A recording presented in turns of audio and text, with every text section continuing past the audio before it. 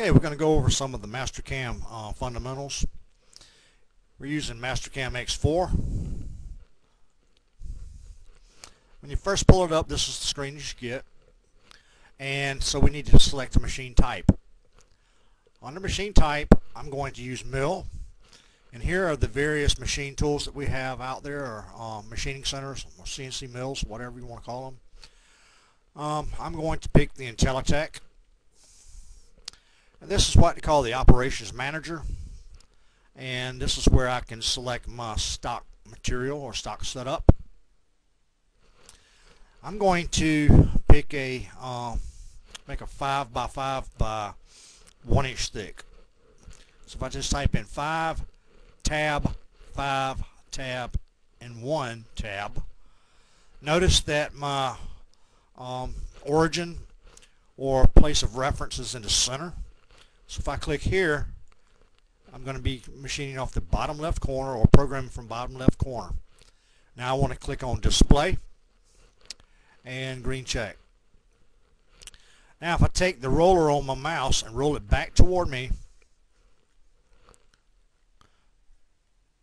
I can center my material in the center of the screen. I'm going to go to create and click on rectangle. Now if I get close to the bottom left corner, watch what happens. It's going to snap right to it. Bam. There it is. If I take the left mouse button and hold it down and create a window larger than the red dotted line and click it one time. Now here is my width or my x-axis, and here's my height or my y-axis. Let's type in 5, tab over, 5 again, tab, blue apply, green check. Okay, what I want to do is I'm going to create a pocket. So the easiest way for me to do that, I want it to be 3/4 of an inch away from all edges. So if I go to create, line, and parallel, right here I can type in 0.75. And if I click this button here, my distance button, it's going to turn it red. That locks me in. So now if I click this line and go to the inside, do it the same way all the way around. Blue apply, green check. Now I need to go ahead and trim off this excess here. So if I go to my scissors, and here's various options I have. I'm going to select this one, divide and delete. So once I click that, I'm going to zoom in with the roller, and you see the dotted lines here. If I click here now, it goes away.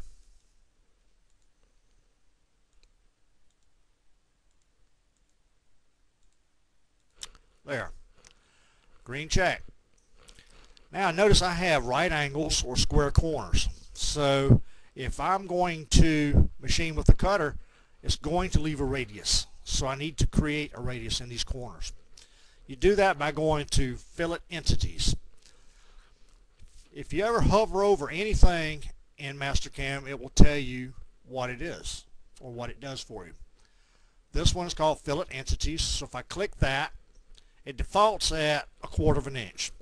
Well, I want these radiuses to be 3/8 radiuses. So if I click here and type in 0.375, I click this button here. Now if I click this line and I go to this line, it creates the radiuses for me. There. Blue apply, green check. Alright, now I need to go to tool paths. I need to pick a tool to machine this pocket out. So if I go to tool paths, scroll down until I get to pocket, and I'm going to name this pocket. That's my operation. Now if I click this line, notice it turned it yellow. That means everything's connected. Green OK. And I need to pick a tool.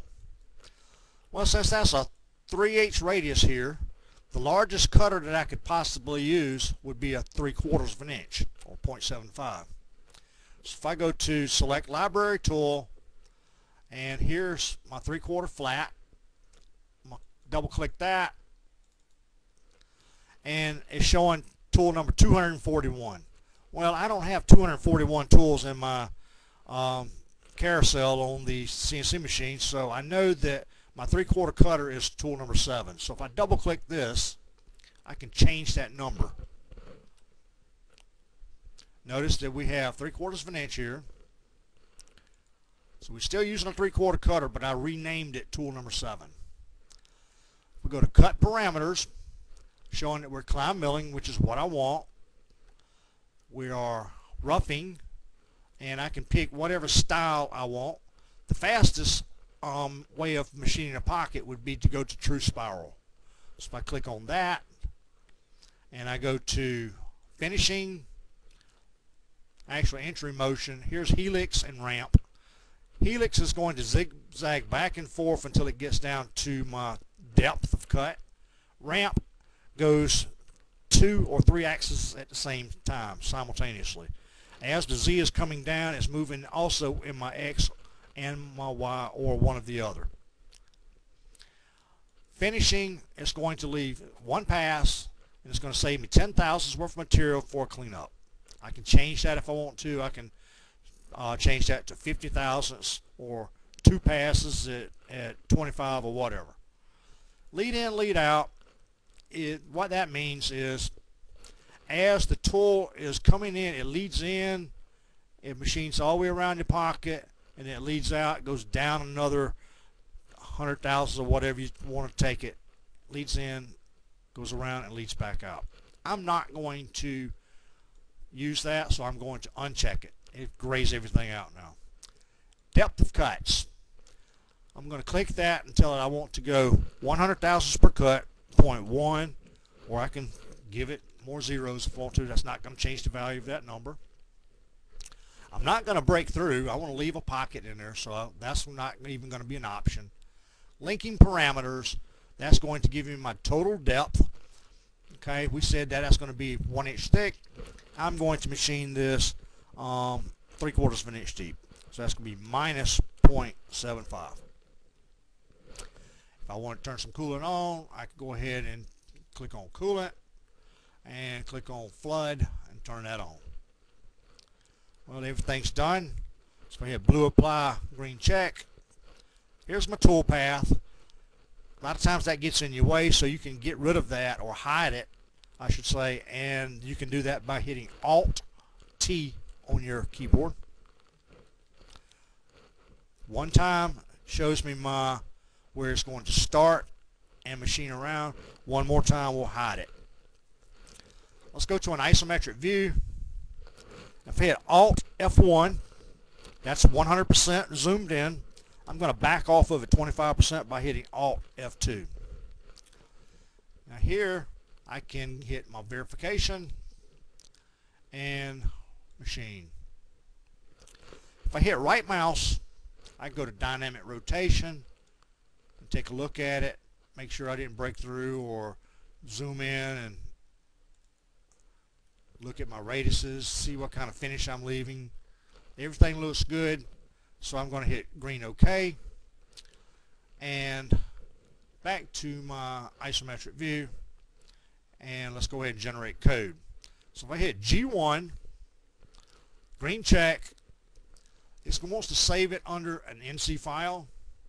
I can save it there, or I can save it to my desktop, or I can save it to a flash drive, or whatever I want. I can do that by going here.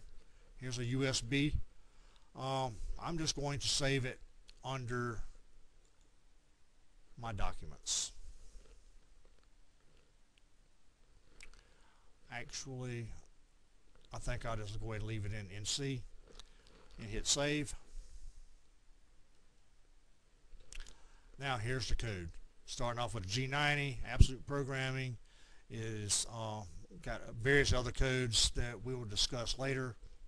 Your G80, your G40, and G54, tool offsets, things of that nature.